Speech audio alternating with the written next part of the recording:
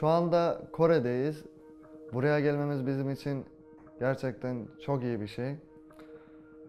Buraya gelmemiz yani Asya'da düzenlenecek en büyük ilk resmi olan bu turnuvada Amerika takımıyla karşı karşıya olacağız. Hani Amerika takımıyla maç yapacağız. Amerika takımıyla maç yapmaktan ziyade dünyanın en iyi takımlarıyla bir araya geleceğiz. Onlarla tanışma fırsatı yakaladık. Onlarla beraber hani oyun oynadık.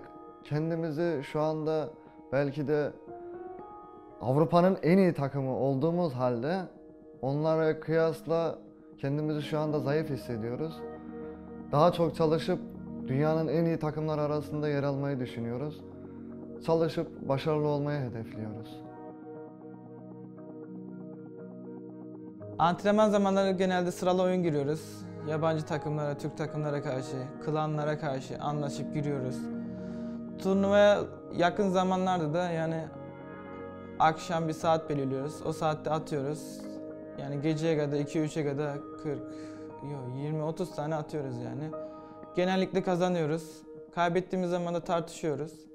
Niye böyle kaybettik, niye böyle yaptık, niye böyle yapamadık. Böyle yapsaydık daha iyi olurdu. Sonra tekrar giriyoruz. Yaptığımız hataları düzeltmeye çalışıyoruz. Ondan sonra bu şekil. So there we have it, the Team Liquid roster entering the stage, representing North America. His roster, but from Europe, but from Turkey specifically, it's going to be SK Gaming. Yeah, formerly known as Team Vivax. They're going to have a stare down, I think, potentially. They're going to do the hacker. Not going to be caught unawares. They are going to rotate in, find the 4 versus 3 in the jungle. No rotates coming in just yet. Dave is caught up around the buff. They did manage to pick it up, but that's first blood going over the Pish. He's got the full team there. Murad is coming up on the backside. This is the fight SK needs. So finally they take an initiative, but once more Edu goes down, and once more it's Liquid Dave to pick that one up. The Jin Arc dropping the AoE all around. No one's the stopping SK Dave. members are melting. The tankiness coming out from Liquid to be able to take this one down. Team Liquid beat out SK Gaming. Get into game number 2 with Team Liquid versus SK Gaming. Sides are swapped. More single targets to a degree where the damage is.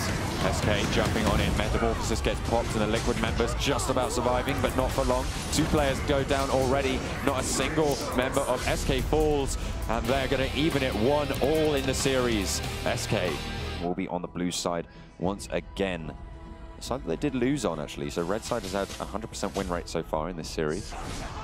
It's going to be all about the zoning. Beautiful start of the 4 members. Metamorphosis will engage the fight for SK. They're going to try and rally around it. The knock-up coming through from Bag on the back line. Nobody falling just yet, but it's going to be Green who goes down first. Dave soon to follow. Jack. They've got nowhere to go. It's not going to work for you. It is up, but it's not going to be popped. Bag is going to fall as well, and Geordie is the last man standing for Team Liquid. That's a triple kill coming out for Slims. You can see why it was first lock-in. The quadra kill will be picked up, and that is going to be a devastating blow to Team Liquid.